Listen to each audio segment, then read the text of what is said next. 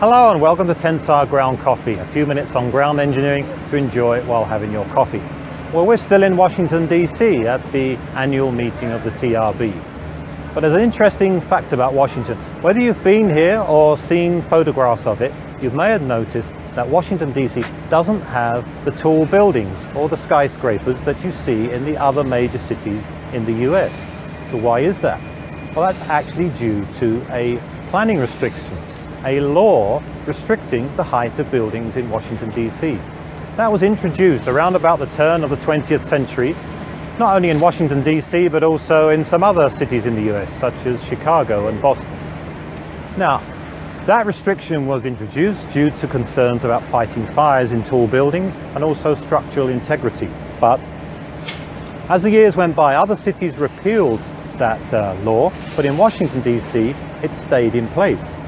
So that is why even today you see, for example, over there, Brian, you see buildings of all around about the same height and restricted and no taller than that. And that's given Washington this sort of unique character. And now the law may never be repealed because a lot of people in Washington like the wide sunny streets in Washington and so on. So that gives Washington this unique appearance, but it's also interesting from a ground engineering point of view because that puts more pressure to build basements. So I don't have the facts and figures, but I wouldn't mind betting that Washington D.C. is one of the highest densities of basements of any city. Because of that restriction on height means that you really need to go down if you want to create more space in your building. So we found a basement here under construction in Washington D.C. So this provides something to talk about regarding basements.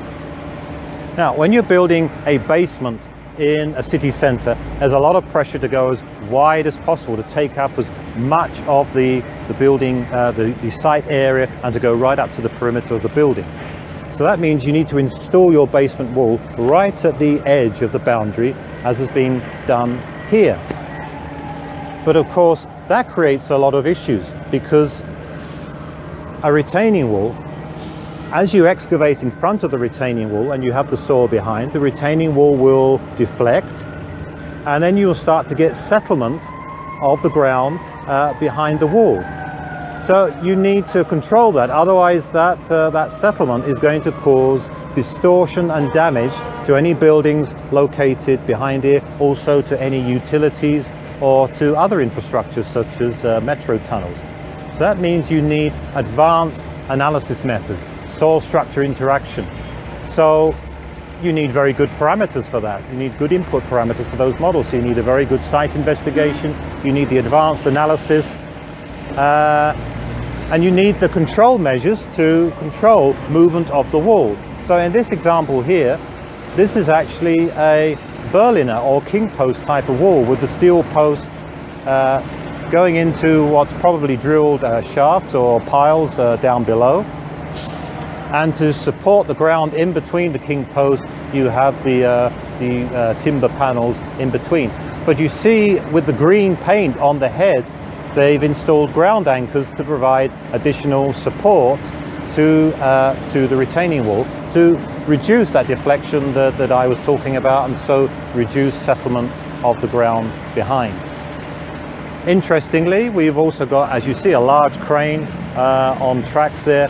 So that is on a working platform. So that's something else that we've been talking about in other episodes of Tensar Ground Coffee.